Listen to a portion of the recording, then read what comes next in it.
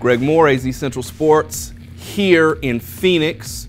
Duane Rankin is in Chicago at the NBA Draft Combine, and he's looking at players. So he's out there in the field. I'm back here working the phones. So let's see what he's learning. All right, Duane, who's turning heads out there? The question is who's not turning heads and who's not here. Zion Williamson isn't here. R.J. Barrett isn't here. Ja Morant was here, but he didn't do any of the drills or play in any of the scrimmages. Cam Reddish didn't play any of the scrimmages. DeAndre Hunter isn't here. Darius Garland isn't here.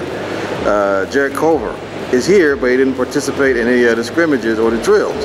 So the bigger thing is who is not here as opposed to who is here.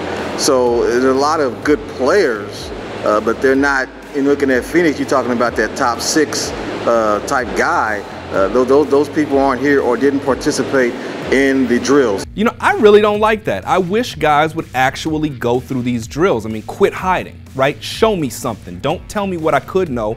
Prove it. But with that said, tell me what the Phoenix Suns are thinking. What's James Jones thinking? I know you talked to him. Looking at Phoenix, talked to James Jones yesterday. He talked about he's fine with the spot they're at.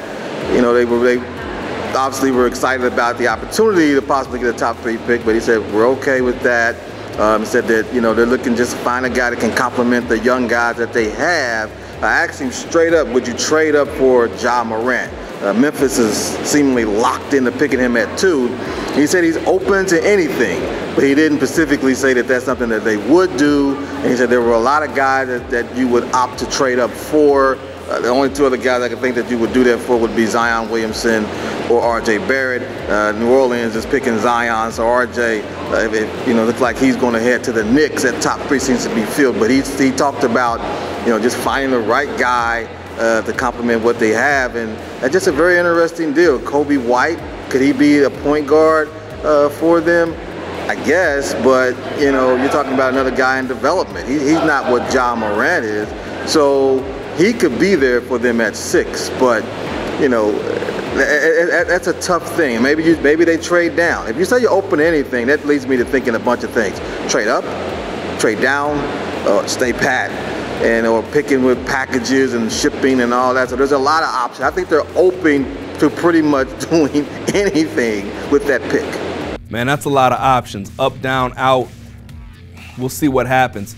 Any surprises out there? Surprises. Taco Fall. Dude is ginormous.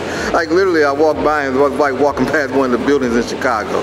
This guy is tall out of this world. That put up some crazy measurements. But that was surprising. And I guess the other thing is just you're not seeing the guys that Phoenix would potentially draft. In here, and so or either here, not participating in stuff, or not here at all. And if you're Phoenix, that can be frustrating. But James Jones talked about he's looking forward to bringing guys in to do workouts, and that's going to be where you'll see Phoenix. Whoever they bring in, clearly are going to be the ones they're really targeting. Right now, it's just, hey, let's just see who's out here. Let's see who can play, who can't. A lot of GMs running around, a lot of VPs running around, a lot of shop talking going on. And Alvin Gentry is still smiling from getting Zion Williamson with the #1 pick. Just a little FYI.